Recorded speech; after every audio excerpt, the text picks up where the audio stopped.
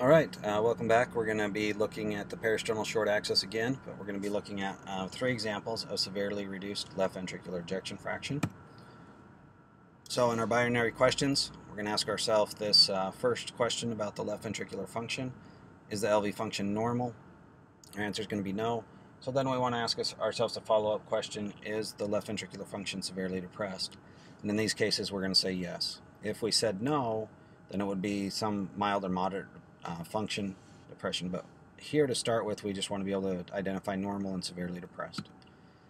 So example number one, we can get our anatomy again. We can see our left ventricle is right here, this nice donut shape.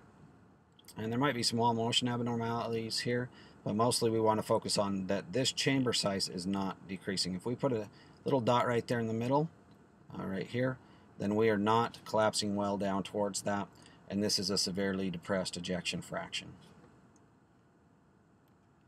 We go to example number two, same thing. We can't quite see the outer wall here, but we can get an idea that this is the inner wall of the left ventricle, and right here if we put a dot, again, we don't see that chamber collapse well. Now, keep in mind, I do want to reflect back. This is a very thin slice image of a 3D structure. So they could have a poor function here and have great apical function. But as we do bedside ultrasound, we're going to ascertain all our views and use this to help us. Although this is one of our better views to get not global function, but ascertain or estimate the EF, and then we would support that by looking at the rest of the views and determining if that's how the function looks all over. So, and I wanted to remind you that the probe marker is going to be towards the left shoulder or mid-clavicular line to shoulder, but we want to get that nice donut shape. And last but not least, we got this final here. We don't see the papillaries as well in this image, but we can put a dot here again.